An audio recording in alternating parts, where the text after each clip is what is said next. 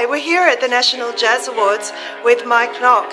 It's 2013 and it's the piano finals, and we've decided to have a word about what it's like to be a judge from renowned judge and pianist Mike Nock.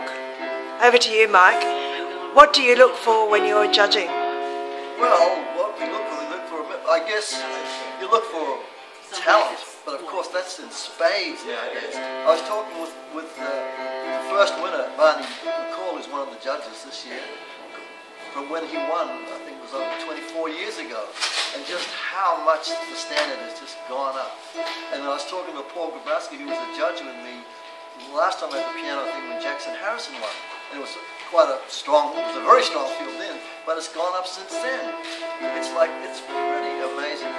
Yes. It's quite humbling actually as a musician and a fellow pianist to see what's going on. It's like, wow, the talent just keeps rising.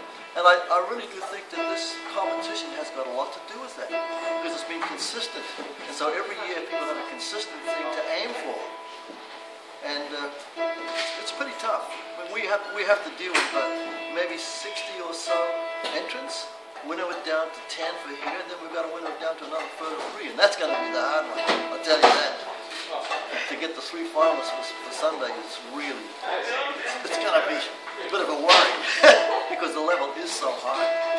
So, any tips for people who do plan in the future to enter the competition? Any tips for people planning? Practice.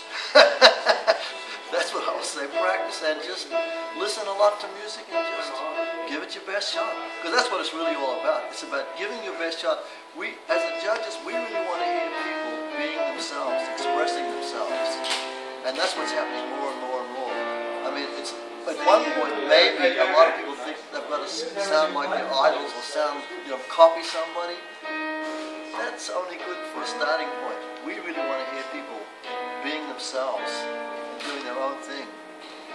Okay, thanks so much, Mike Nock, and thank you for your time, and happy judging on a very difficult competition. Thank you.